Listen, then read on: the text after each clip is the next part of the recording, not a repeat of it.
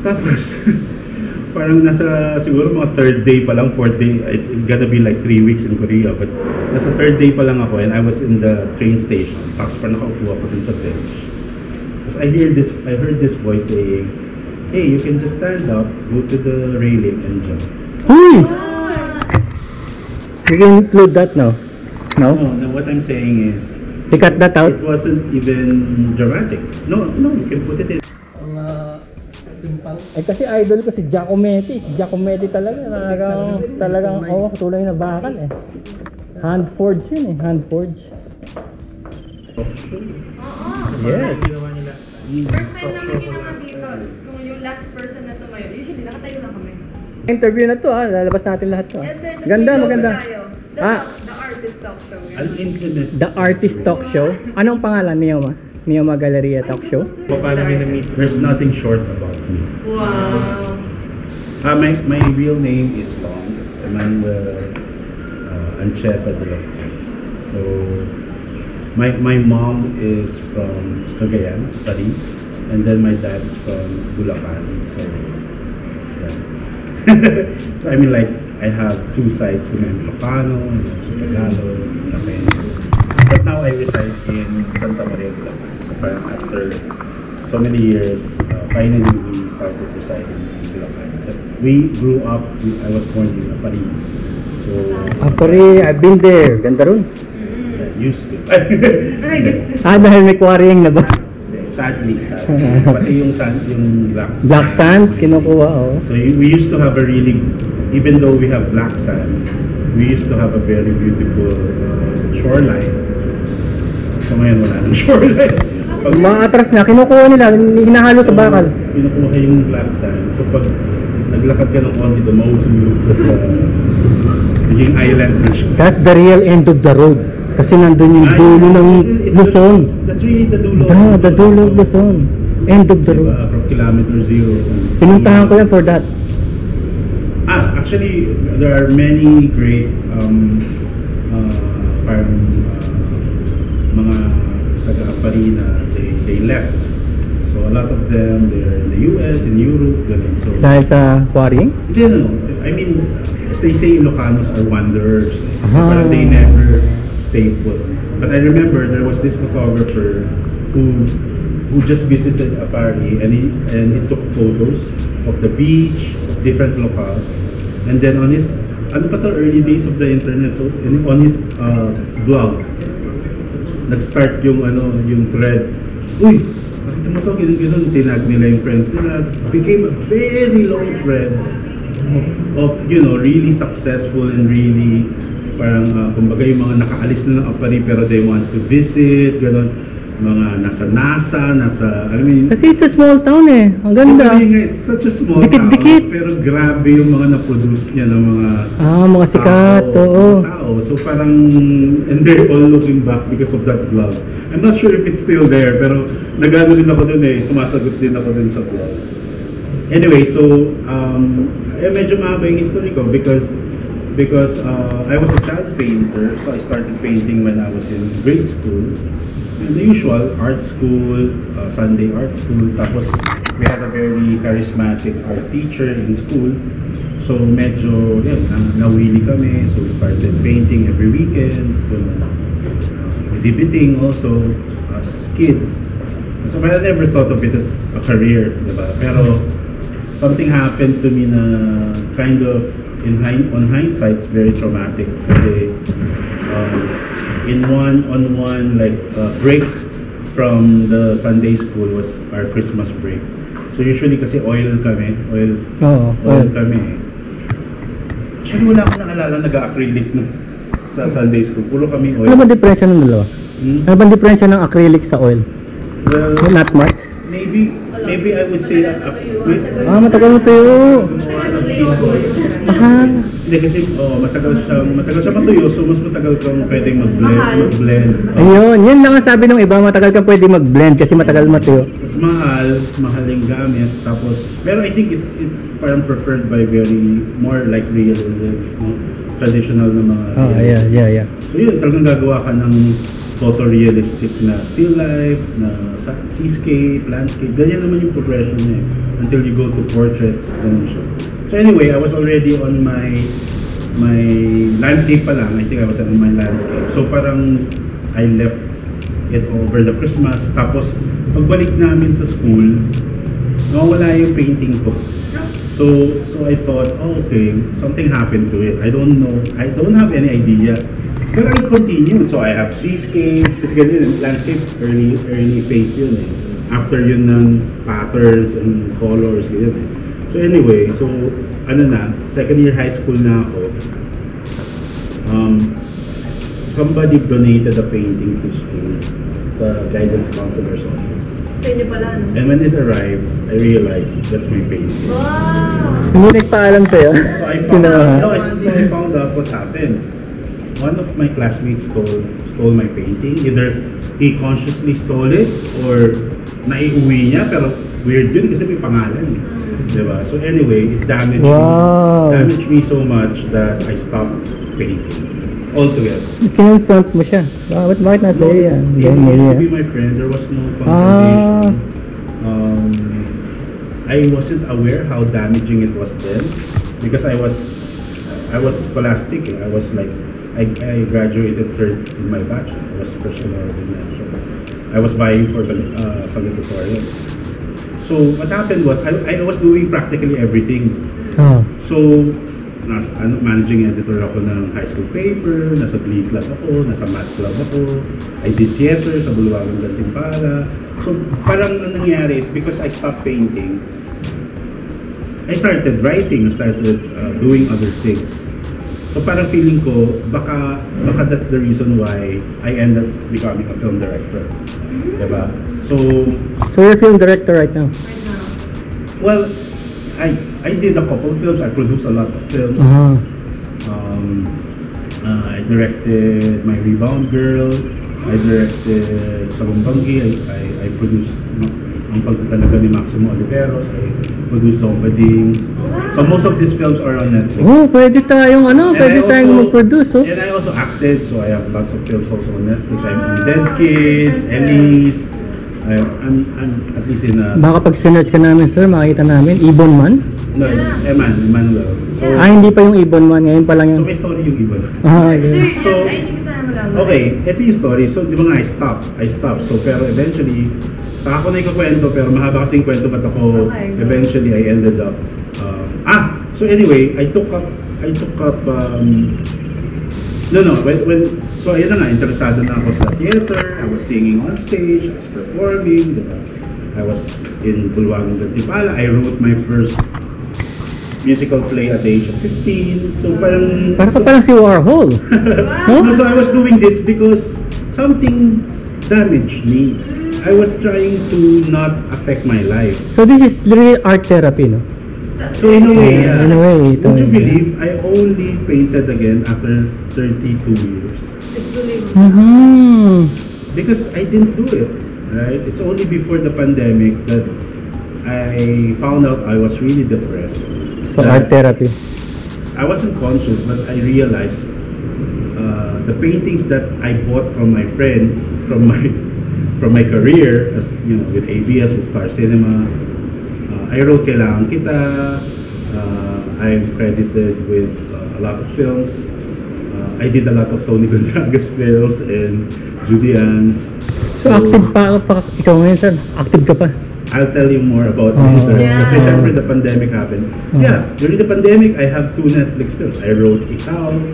I co-wrote, what do you call this? I creative managed, Pangarap Kong Hold Up. So that's the number one. We'll check it out. That's the number 1 Filipino film of all time on Netflix, diba? So I did several films during the pandemic. Even though people stopped making films during the pandemic, I was working from home. So ito naka-video tayo. You're open for for a job now. If they want some project. No, I'm doing. So yeah. I'm working Okay on pa pala si sir. 3 Netflix, 2 HBO and 1 Netflix series. Yes. Wow, Okay. what made you exhibit? Because you're already so busy. Yeah. Diba? No, that's the reason. So ito na nga. So I was depressed. I'm not sure if I told this the first time around, but I was in Korea. I got a grant with a friend, my director friend. We got a grant to a residency to scout for locations for our film, which I'm co-producing as creative producer. Tapos, parang nasa siguro mga third day pa lang, fourth day. It's gonna be like 3 weeks in Korea, but nasa third day pa lang ako, and I was in the train station. Tapos parang nakaupo ako dun sa bench. I heard this voice saying, "Hey, you can just stand up, go to the railing and jump." Uy! You can include that now. No? No, what I'm saying is, You cut that out? it wasn't even dramatic. No, you can put it in. This might help other people. Yeah. It wasn't even like dramatic, like like this voice, or I wasn't crying, or I didn't feel turmoil. It was like this very quiet command that if I do that, it didn't matter to the world. Nobody would care. Yeah. And it would be it would be done very soon, very fast. Okay. So when I realized that, I said, "Oh my God!" So I realized this is not normal kind of depression. Yeah. And then after that, I wasn't going out of the hotel room anymore. I was like keeping myself locked in my room. So there was really like a dark cloud, even though we were meeting with producers. Yeah. You're busy. So I'm a highly functional depressive. So on the Like outside, most of us, maybe. yeah, like most artists. So on the outside, people thought, "Hey, he's having a great time. Yeah. Managing everything well." But deep inside, I was so sad. Empty. There's emptiness. Empty And dark. tired, and no, not even dark. Like what I'm saying is, it's not even dark. It's like the sun is. Parang nagsasawa ka na. Parang the ganun. sun is shining. What it's saying is parang. Yeah, it's a good day. It's a bright day. It's a beautiful, good day to die. Parang Oh! ganun siya. Parang ganun siya. So I understood this because I had these thoughts back in high school. But in high school, I was still dramatic. I would call friends. But in a way, that's the best way. You talk to people up so that... Yeah, exactly. Diba? Kasi Collaborate. Kaysa yung feeling mo na, oh, they'll judge me. If No. Now, they off themselves even before they spoke with anyone because they feel so alone, they feel so disconnected even from their own family. Even if, let's say, the family is very loving, still, there's hindi mo siya... May emptiness. May emptiness. My mom, when I told her about this thing, not just the Korea, but when it happened, she was crying, and I kept telling her, I feel bad, but honestly, you cannot do anything about it. And that you shouldn't feel bad that it's your fault. Because it's something you cannot do anything about. I have to be able to get help and also work on it alone, diba? So parang, anyway, so just to give you some light in this very dark... Nakaka-relate naman tayo eh. Just to give you some light, really, So I left for Korea on the day after we moved into a new apartment. So my mom was really busy. Kasi nga halos hindi na ako nakatulong. Tumulong ako sa paglilipat pero I had to leave the next day. So basically, it was still in shambles, diba? So when I got back in time for my birthday, hindi ako agad umuwi. Umuwi ako pero we actually left for a trip, birthday trip, my gift to my mom, So that was around November, so napunta kami Bantayan. So again, hindi pa ako nakakapag-homing. So anyway, nung nakabalik na kami ng bahay, we had a really good apartment. This was before the pandemic, so parang, I can still afford it. We can still afford it. But anyway, so we had really good tatlong palapag. We had really big blank walls. Tapos parang, for a while, for how many months, we weren't touching the walls.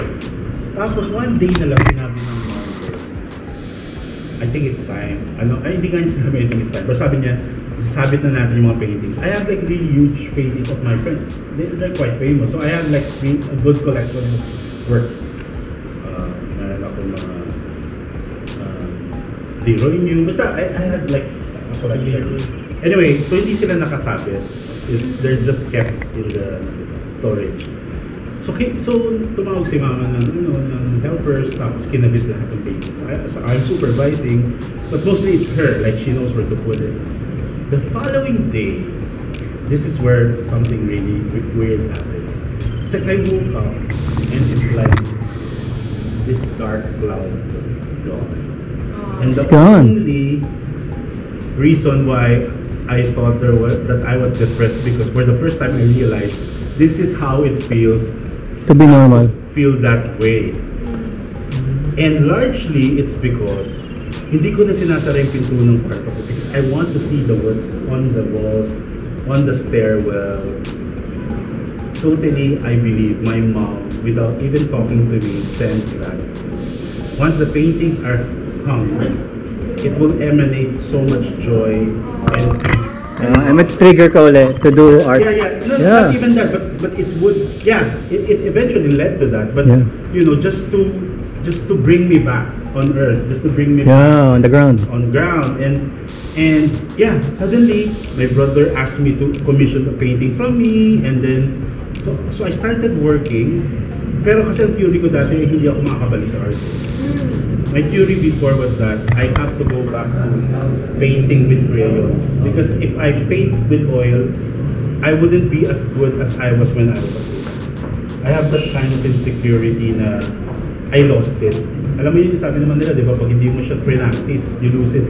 Hindi, art is art. Maraming versions yan eh. No, but nga, this is my strategy. Oh. So I said, I will do a form of art or any kind of art that I wouldn't fit myself against a rigorous standard. Diba? So I started exploring non-figurative art. So I started exploring abstract. Yes. So How much art do you buy? How much art? Yeah. I didn't feel that money belonged to me.